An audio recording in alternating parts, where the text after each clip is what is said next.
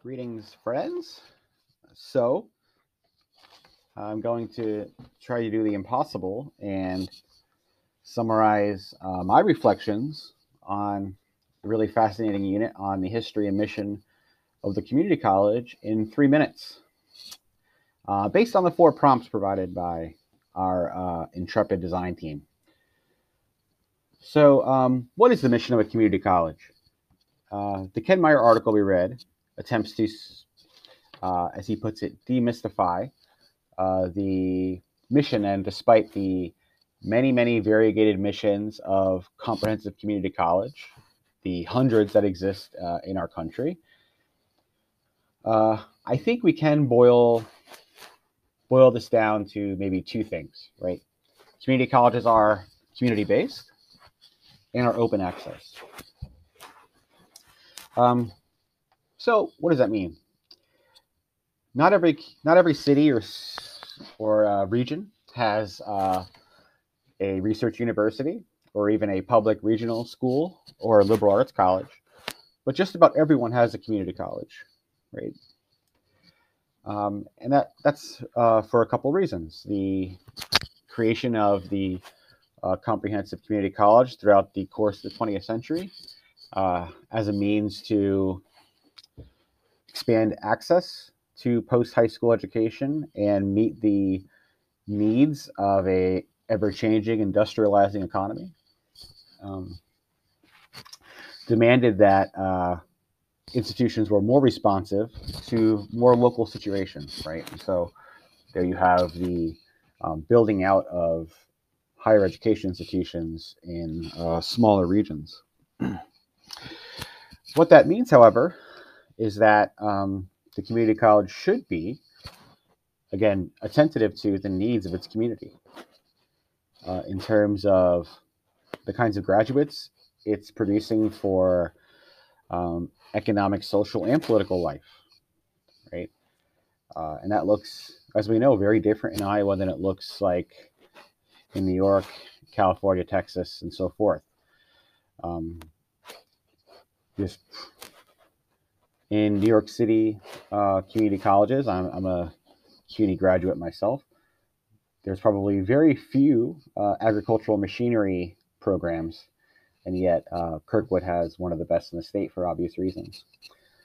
The second part of that is open access. So I think the through line of my reflection will talk about democracy or a democratic principle. And in some way, that's the open access mission, right? There are no SATs. There are no GPA cutoffs. There is no age limit, class restrictions, questions of race, gender, and ability. Those, while they are recognized by instructors and by our institution for the sorts of barriers they've put up and the differing kinds of resources folks who've experienced those realities bring to us, there's certainly no barrier to admission into the community college, right? That's what the open access principle means. If you're looking for a more strict regimented definition of the mission of the community college, I do like this little, this brief foray on page 14 of Ken Meyer's article, the California Association of Junior Colleges report, Strayer report,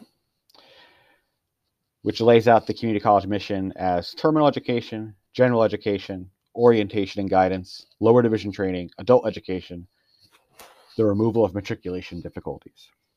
So I think we see that a lot up to the present as a major part of what community colleges provide to their communities. Obviously, terminal education and training, whether it be in the trades or another kind of technical route that for which a 4-year bachelor degree or graduate training isn't necessary. Adult education, obviously, the community colleges has historically catered to students who are returning to the classroom, perhaps after a long layoff or retraining adults. And finally, general education and the removal of matriculation difficulties. So the idea that rather than shipping off to the major university or in your state, you can stay home and for a much more affordable value, receive just as good a liberal arts education as you can get at a university. Those are all really important.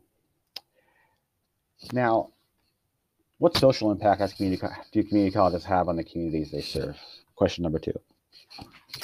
Following the next passage from what I just read, there's a really interesting kind of outline of what the Strayer Report considers to be the social and philosophical mission of the community college. And I'll try to summarize it. The junior college is committed to democratic way of life, to recognizing individual man as the highest value in the universe, to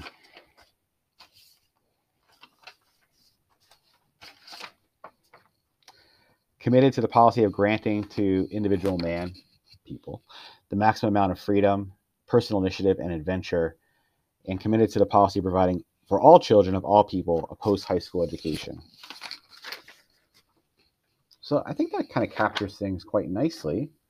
And there's a few things going on there, right? Like the first, which I'll put to the side because it's just a kind of personal fascination, is the obvious kind of Cold War connotations of this mission of the community college as holding up individual man and personal initiative and so forth. But we'll leave that to the side. That would be an interesting kind of critique in its own way. But I think critically, as 20th century labor conditions required more and more intellectual work from their workers, it became clear that higher education was pretty much the next frontier in democratic schooling, you might say, right? So the liberal arts colleges of the 19th century and the major research universities of the 20th century were obviously ill-suited in different ways to that task. And so the community college emerges to, again, welcome and engage all, regardless of social distinction. And as a result, the impacts would be increased social mobility for those populations who were historically left behind by the kind of elite manufacturer of education. I myself am a first-generation student, so I know quite well what that means. And I think something not really touched upon but important is that community colleges are the kind of cultural centers of their communities as well. Again, if most community colleges have really robust artistic and musical and theatrical lives and provide a lot to the community, not only in terms of being perhaps economic engines, but also for providing those kind of critical, non-economical features of human life, right? Is the mission of the community college still relevant in the 21st century? Not to sound cliche, but yes, more than ever. I think the hallmark of the last couple decades of economic, social, and political life has really been decentralization, right? The way we work, the way we communicate, the way we live, consume, shop, and so forth, they happen now more and more spontaneously, remotely, and ever more dynamically.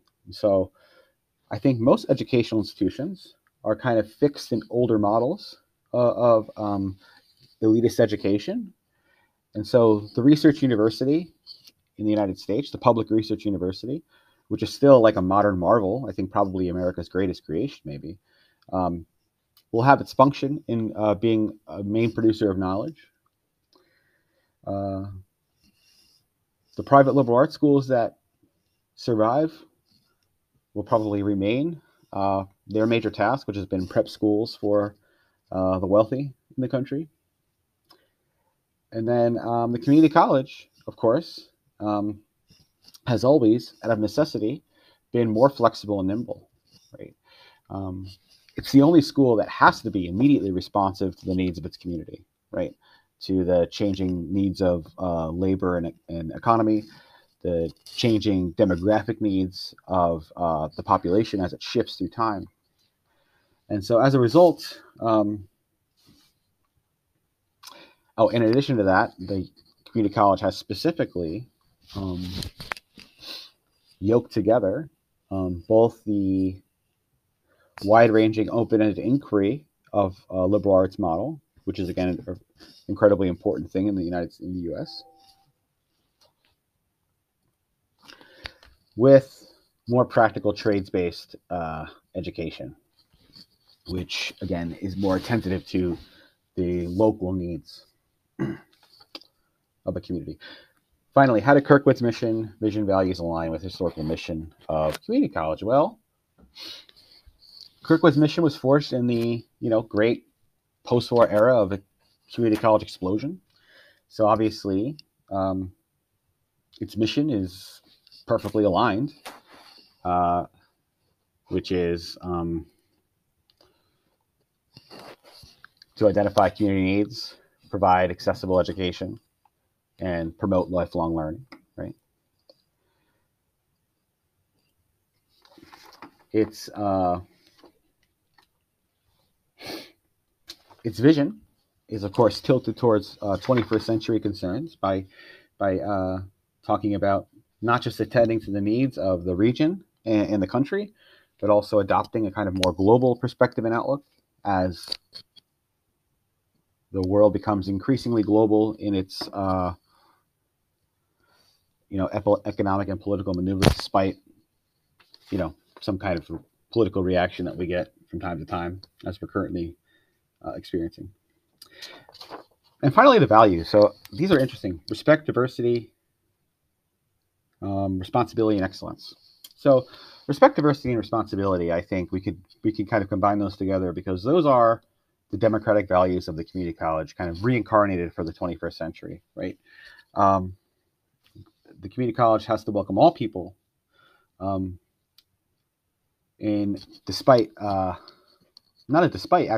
because of their great diversity of backgrounds and experiences, to develop their talents and to help ensure a dignified, respected life for every human being. And to do so, once again, to be responsible to the needs of the surrounding community, right? And that last term, excellence, which I know in the values is discussed in terms of the way that we as a faculty, staff, and administration serve the public in an excellent manner. But I think maybe what's more interesting is that to think about the way that having or creating utmost respect and being responsible to the diversity of an ever-shifting kind of local populace, the community, is in fact the kind of epitome or apex of excellence, which seems kind of counterintuitive, right? But isn't that, in the end, kind of the utmost democratic principle, right? That it's in uplifting and giving voice to those on the outside of what's considered to be excellence, that in itself becomes the most excellent example. So I'm going to pause. I went, 5 times over my 3 minutes. So I hope whoever's watching these will enjoy that. Bye.